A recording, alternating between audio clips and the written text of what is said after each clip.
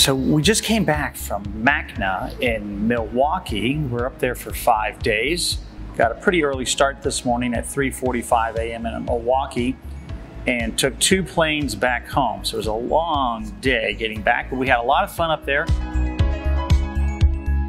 So I came back, there's some questions that we had from people concerning the video last week of the beautiful 6000 we have running in Atlanta now for about 3.5 years. So we had a question about the size of that particular aquarium. It's 16 feet long. In the middle, it is 6.5 feet in the middle, so about 80 inches in the middle of the bow. So it has a bowed front on that 16-foot long length. The ends are about 5 feet, so we had probably a 16-inch belly on that huge acrylic panel that is 4¼ inches thick. It's a really thick panel. The water elevation's 84 inches.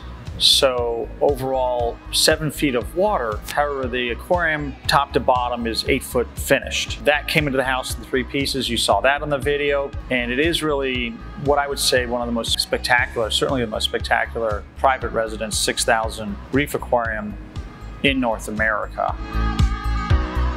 More questions about the 6000. Hold for a second.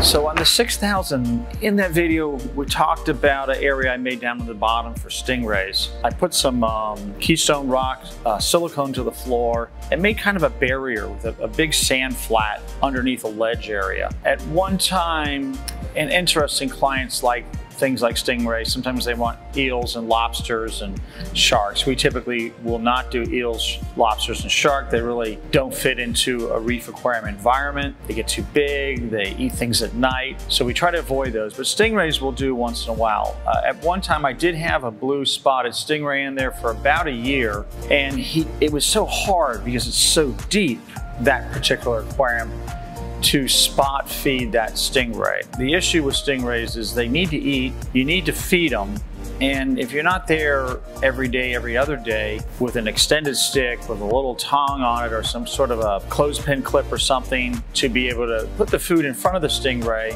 literally they can starve to death if they're not eating enough. And sometimes also, of course, angels, or if you had triggerfish, which can be pretty aggressive, they would pick on the back of the stingray. But that stingray only made it for a year, and we really decided that it's a challenge because of the depth of the aquarium to not put another stingray back into that one. The more recent one, the huge 2,000-gallon pond that we have on Miami Beach, that particular pond, the client would love to see a stingray in that shallow water environment. So you're standing from above looking down into it, and certainly a stingray is possible in there because you have easy access to feed the stingray. We're feeding them in that pond only in one position all the way onto the far right side. We do have an auto feeder there, and the stingrays that we're going to put in there will be the yellow stingrays that we typically receive from the Keys, and those yellow stingrays are about this big, about 8 inches, maybe 10 inches max in diameter. I've seen them my entire life diving in the Florida Keys and off Miami Beach. They really don't get much longer than 14, 15 inches. And those are really easier ones to keep. Today we have a special treat for our client, yellow stingrays. A spotted yellow stingray. They can camouflage to their environment and surroundings. Right now, they're already acclimated and feeding on frozen foods. What is called a monster mix with some silver sides, some invertebrate food, as well as krill and minnows. So we made it easy for our customer. We've got a feeding stick, which has a pointy stick at the end. You can skewer your silver side or minnow, entice your stingray to come to the surface by smell. Once it's hovering at the surface, you'll then drop it down right in front of its face to where it can slurp it down. So the question around that pond was related to the light. It's a 2-story entry with a spiral staircase going up in the middle. The windows are literally 2 stories tall, so they've got to be a solid 18 or 19 feet high.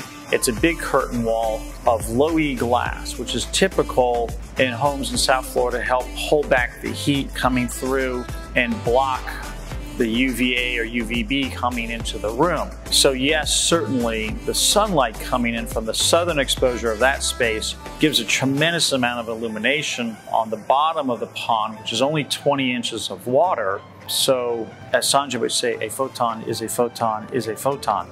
So you're still getting light.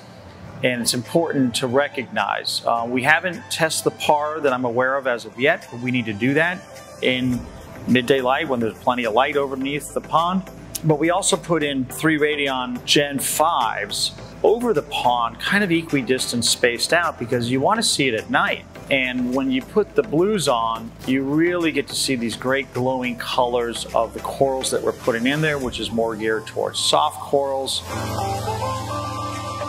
The mangroves in there now are absorbing about a gallon per pot weekly. They're literally sucking up a gallon. So I think they're going to grow really fast because of the natural sunlight. But again, they're planted in freshwater pots until they potentially overgrow in the next few years, and then they'll have prop roots growing into the salt water.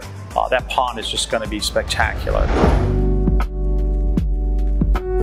Really, we went over the larger aspect of large reef aquariums. It's exciting to help people learn. Of course, I'm still learning too. You never end up learning everything. And there's just so many things to take into consideration with a large aquarium. To get significant results takes a lot of effort again and again and again, because it really never stops. Once the aquarium is going and thriving and just growing like a weed with all these corals, it needs the attention, it needs the care, and it needs the personalized time to manage the health of a thriving reef aquarium.